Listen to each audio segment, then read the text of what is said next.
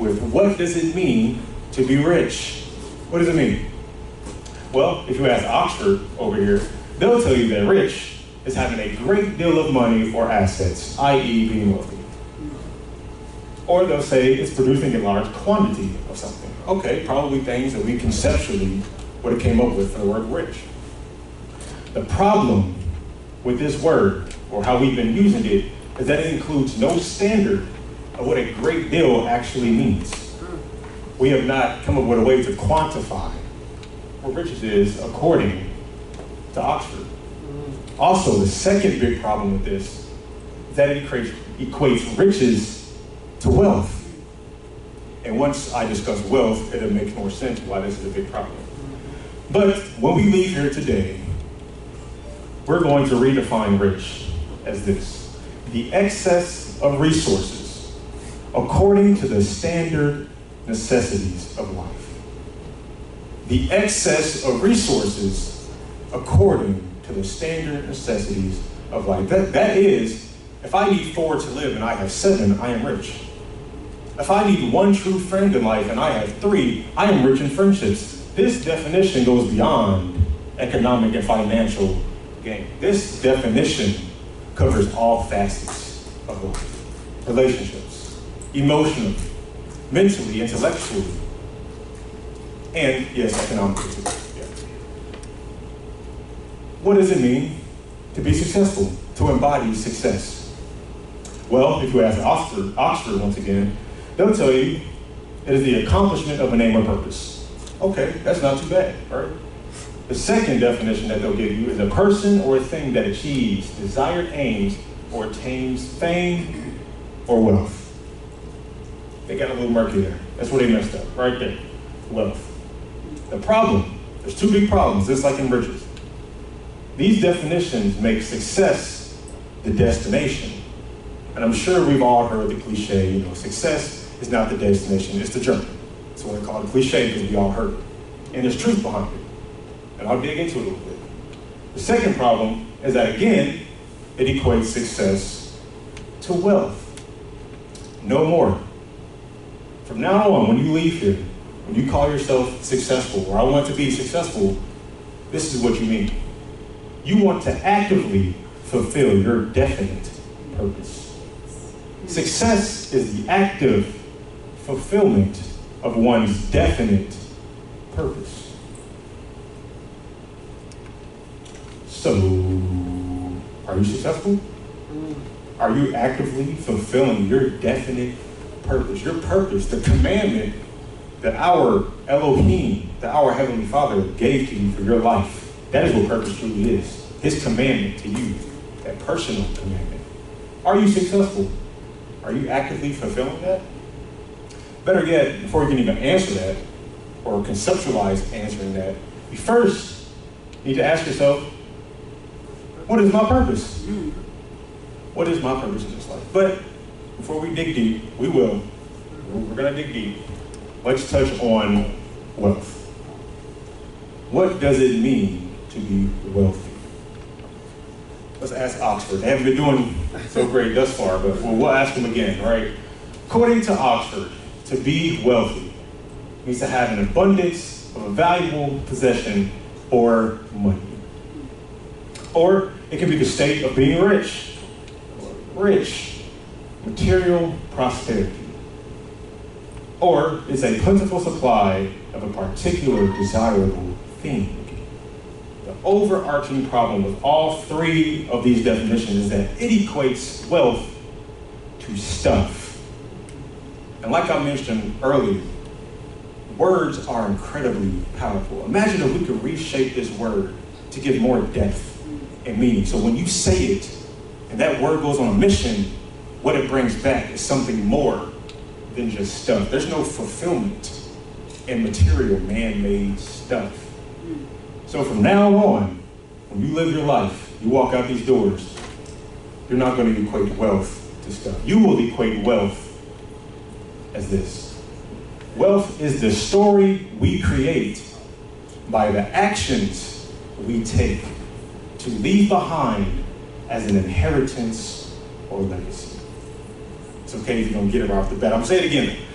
Wealth is the story we create by the actions we take to leave behind as an inheritance or legacy. Put it to you like this. Wealth is like a seed planted by running waters, whose roots grow deep and whose trunk grows strong, and whose limbs and whose leaves grow to span across the sky, whose limbs bear much fruit, whose fruit is sweet and whose savor is nice. What type of tree, what type of fruit are you bearing in your life, if any? These are the questions we need to start asking ourselves. These fruits represent your character.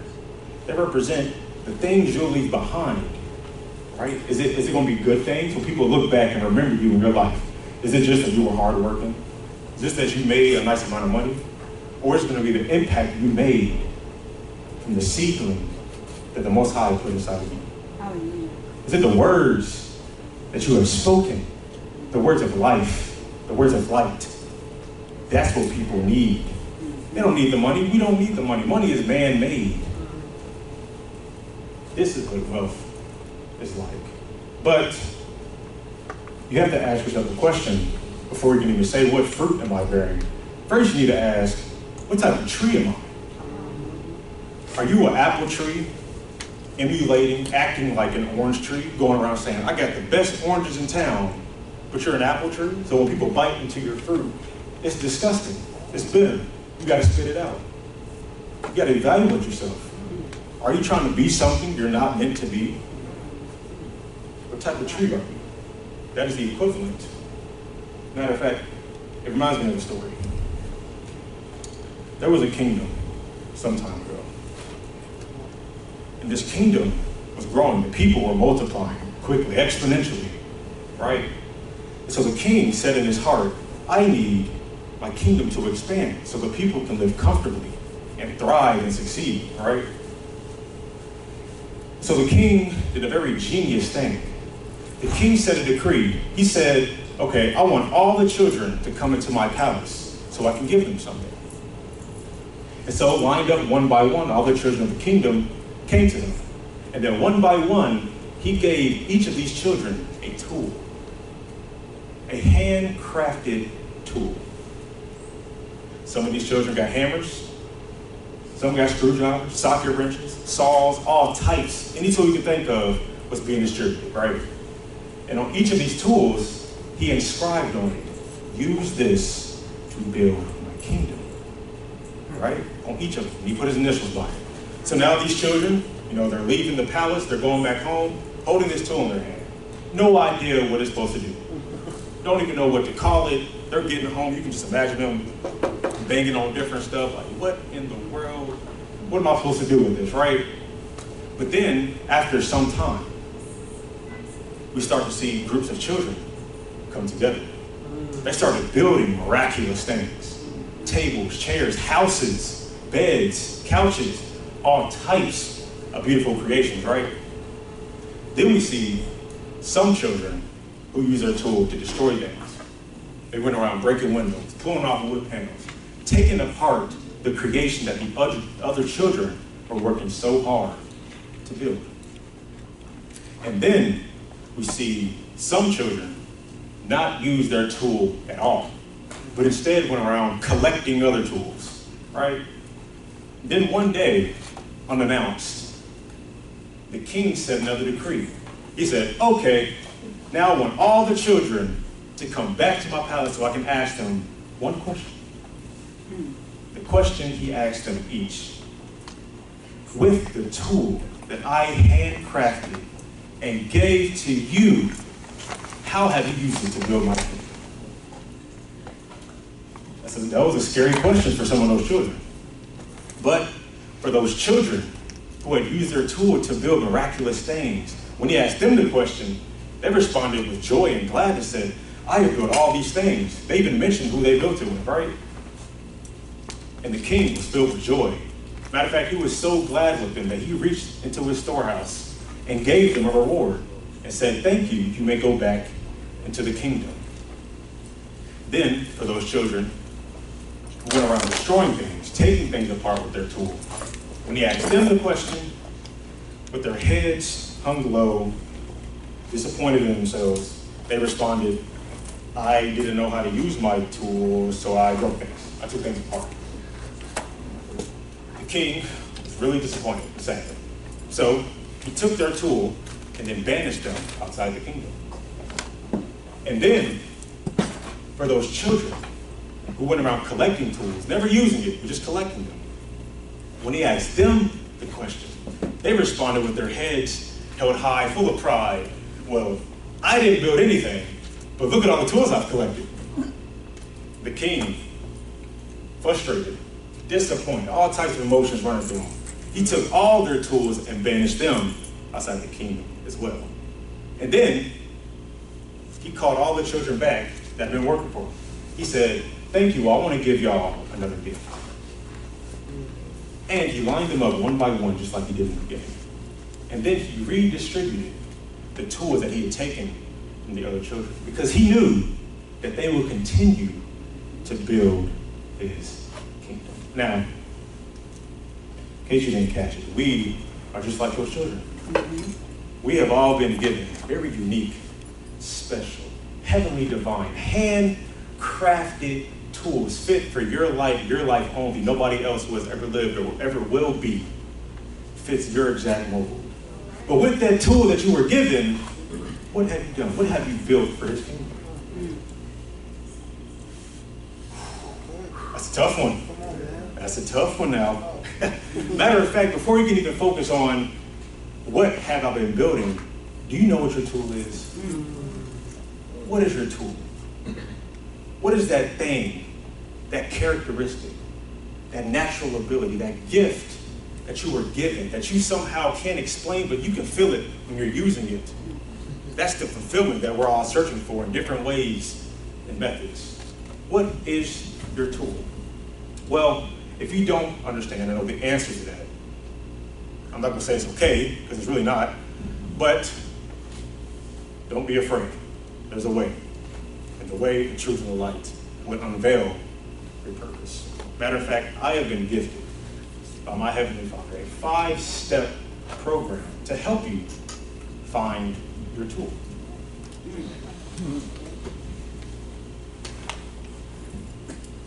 Calling it the Rebel Effect. REPLE, the Rebel Effect. It is a 5-step program to helping you find your tool and understanding its utility. This is the courtyard of where success, true success, riches, true riches, and wealth, true wealth, converge. They all meet here at your purpose. Here are the 5. Is this, y'all want to go through this? I just want to make sure it's of general interest, right? Yeah. Oh, yeah. Okay, all right, just gauging. 5-step process. Step 1 is reflect. It's a hard pill to swallow. Reflect.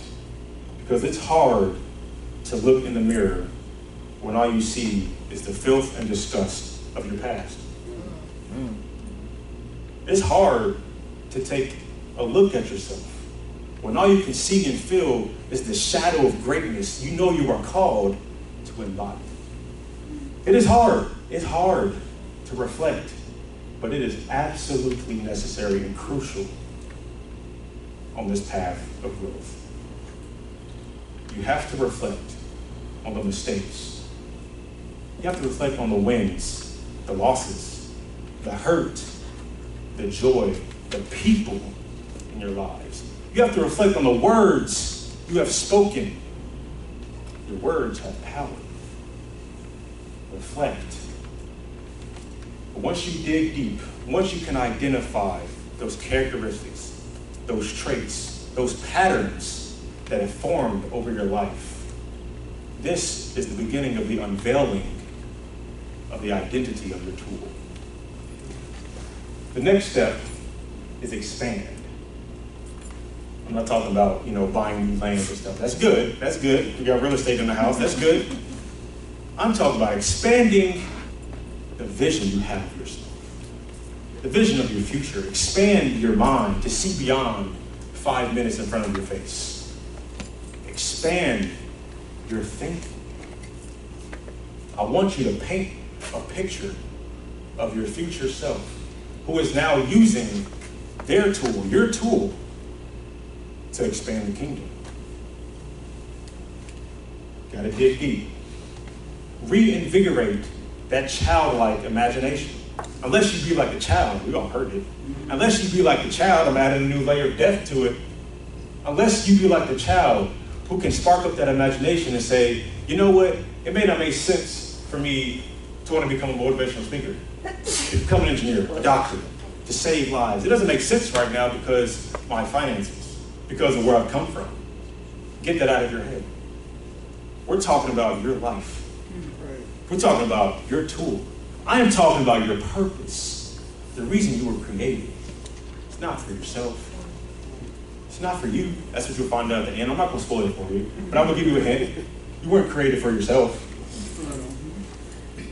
Expand the vision you have of yourself. Step 2.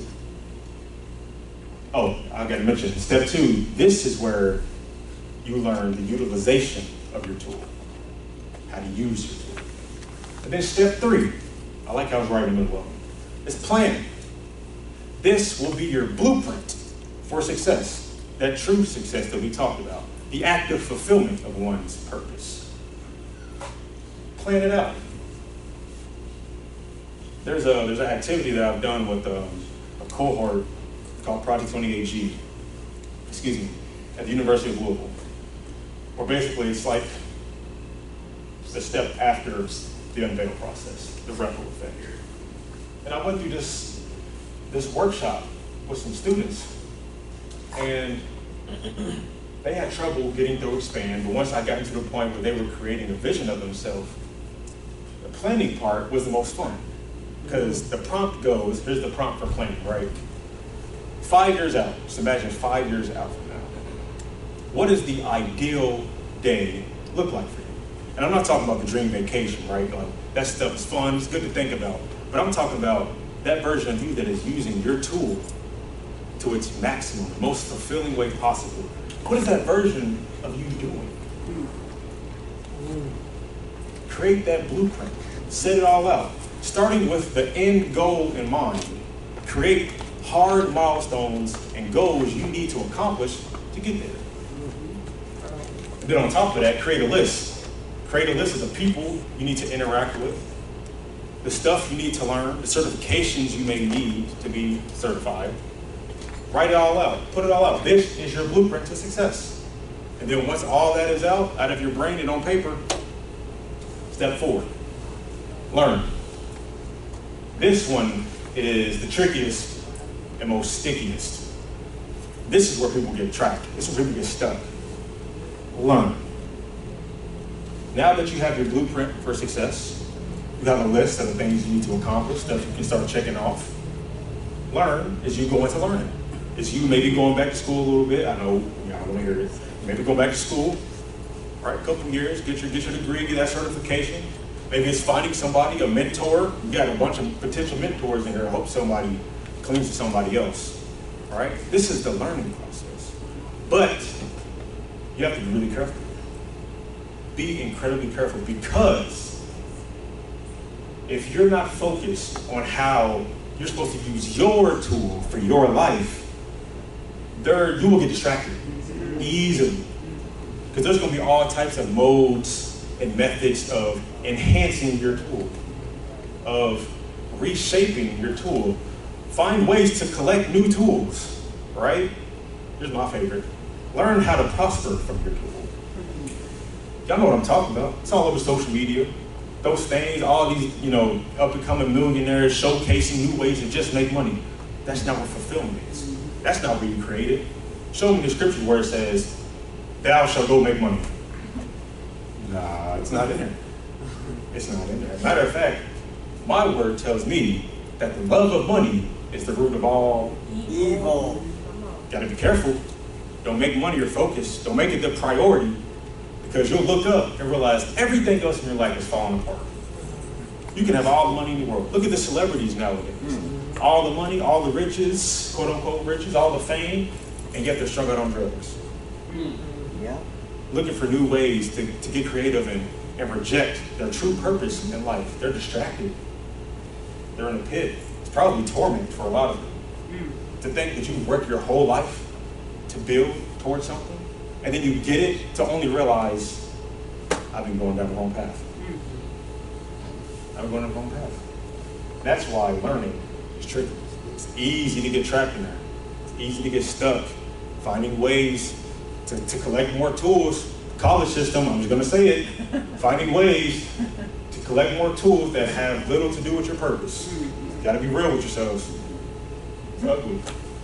But learn. This is what sharpening your tool looks like. Let's just recap real quick. Reflect. This is unveiling the identity of your tool. Expand. This is knowing how to use your tool, what that looks like in your future. 3, plan. This is your blueprint for how you're going to use your tool to build something. 4, learn. This is you sharpening your tool, getting ready for step 5. Execute. Perhaps the simplest, not easy, but the simplest step of them all. Execute.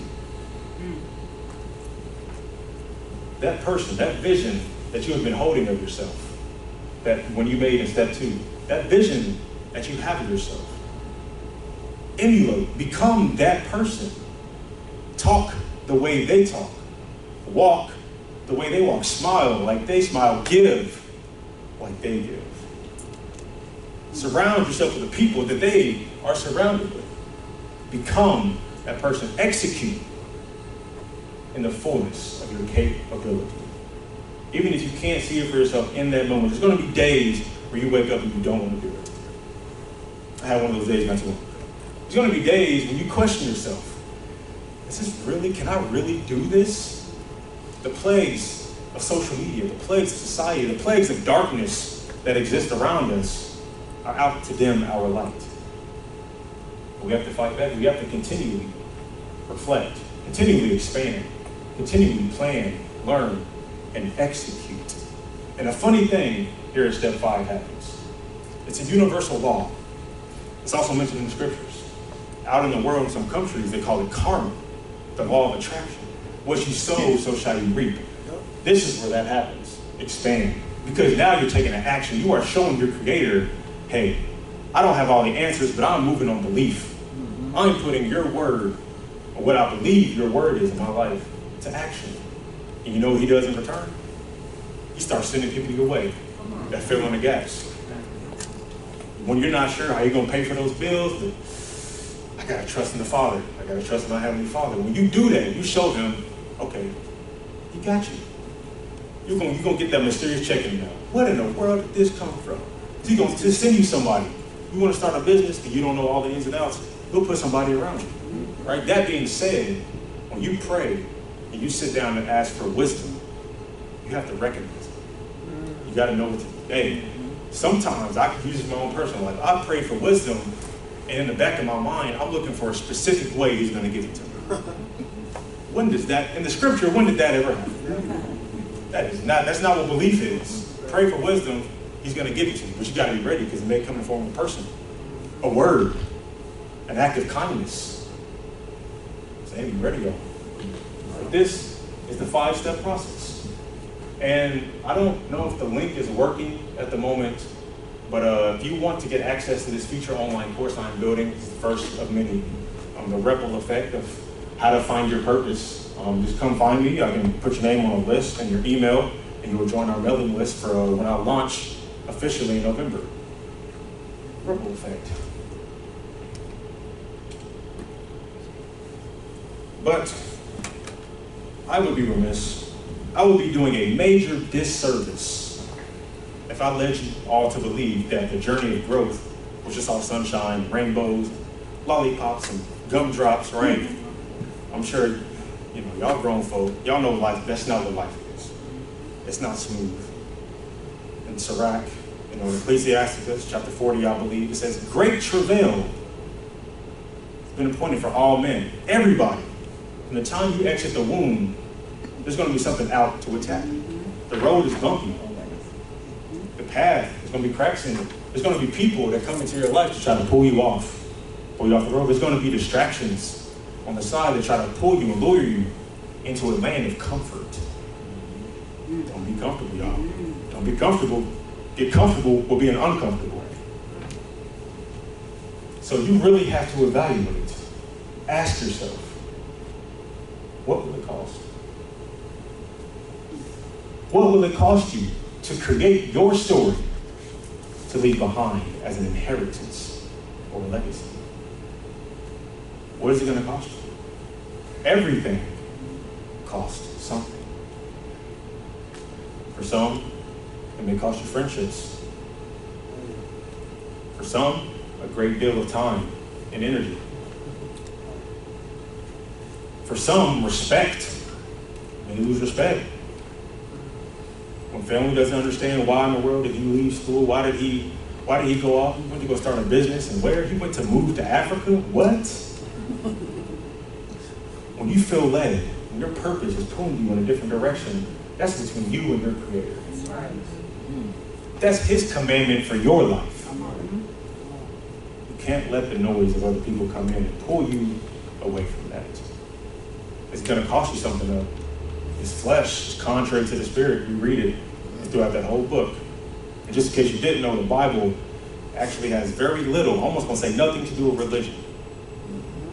You stop to think about it, it's not religious. It's not a religion book. It's an instruction manual. The keys to success. Everything I'm saying has been rooted in that word. That's a discussion for another time. Give me a second. That's right. But it's going to cost you.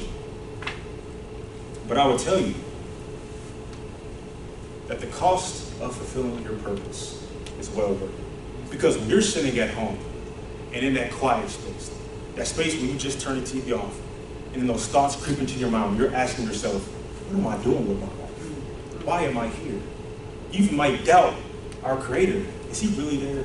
How? He hasn't been answering my prayers like I thought He would. He hasn't been moving in my life like I thought He would. When you start asking yourself those questions, the arrows are pointing you back to one thing. The commandment of your life, your purpose. In that still moment, when you feel there's a hole inside of you that you try to fill with money, you try to fill it with sexual immorality, you try to fill it with drugs, killing time, distraction, social media, all these modes of distraction. When all the signs are pointing you back to your purpose. Because in that is fulfillment. There's nothing else on this planet that will fulfill that commandment for your life other than your purpose. You gotta be real with yourself. Ask yourself. When that king calls you to the front of the line and asks you with the tool that I gave you, how have you been building for my kingdom? What can you say? What are you going to be able to say? That's tough. What group of the children will you be in? Will you be the children who have found their purpose, how to utilize their tool, got together with other people and started building miraculous things, creating more room, more space, more opportunities for the people around you? Hint, hint. I'm hinting at something there. Or are you going to be like those children who knew they had this tool, but wasn't sure, didn't take the time to understand its utilization, so they went around destroying things, tearing other people's visions down, getting in the way of stuff, and interjecting themselves in situations where they don't belong? Or you can be like those children that spend all their time, not even using their tool, but collecting other tools, learning for the sake of learning, getting understanding, but having no wisdom. When he calls and asks you, what are you going to be able to say? I know what I want to say. I know what I'm working towards. We got to be real with ourselves. It's going to cost something. It's going to cost something. Everything costs something. But I will tell you, the cost of fulfilling your purpose is far cheaper than the cost of doing nothing. Because sacrifice weighs ounces, but regret weighs tons. The only person in your way is you. The only person in your way is you. Make the right choice. Do what you know you're supposed to do. If you don't know what your tool is, find it. That's what my nonprofit is for. Let me help you find it. Because you were born, the world has the opportunity to never be the same. You have to take that step of belief, though. Take that step of belief.